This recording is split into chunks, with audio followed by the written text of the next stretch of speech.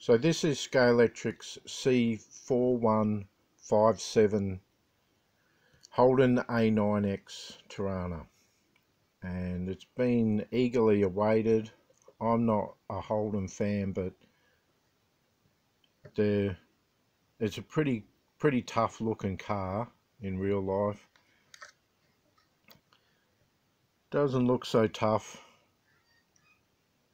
in a Scalextric. Well, the wheels could have been wider. These A9Xs ran really big wheels. We were promised a 78, but they've delivered a 79, which isn't too bad. I believe this is the car that won by 6 laps, quite amazingly. So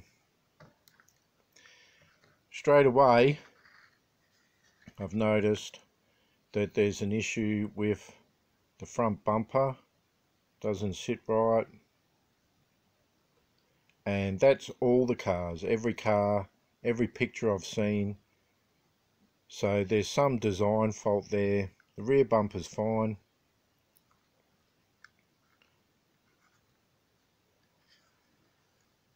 It's a shame they couldn't have done a racing seat. The seats are pretty flat, which they weren't in reality. You know, they are called bucket seats. They're just a tad oversized too, because there should be a gap between the roll cage and the top of the seat. Not much of a gap, but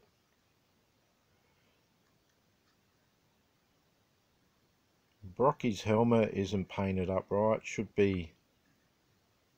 have a white center stripe with the red Marlboro chevron. Probably even had Marlboro on it back in the day. So you can buy water slide and vinyl transfers, decals. I'd recommend getting a set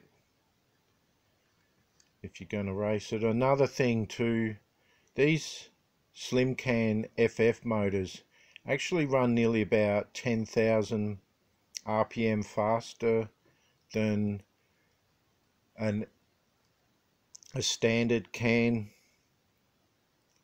than the Mabuchi can that's in like sidewinders, most cars.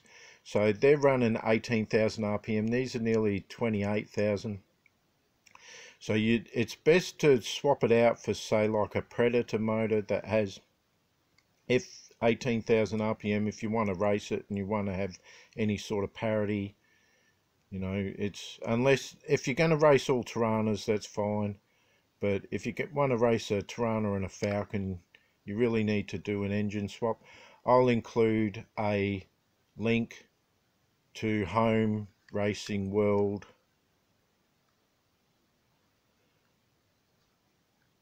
on his engine swap so that you can check it out. It's not that hard. So that's pretty disappointing about the bumper. Scalextric are never going to give us decent wheels.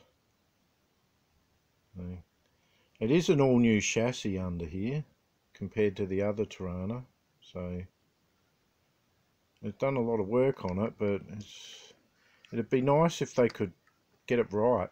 You know, I have to admit, I'm very pleased that there's an external mirror, so that's great. Finally see an external mirror, but the bumper thing is pretty bad, and the seats could have been better.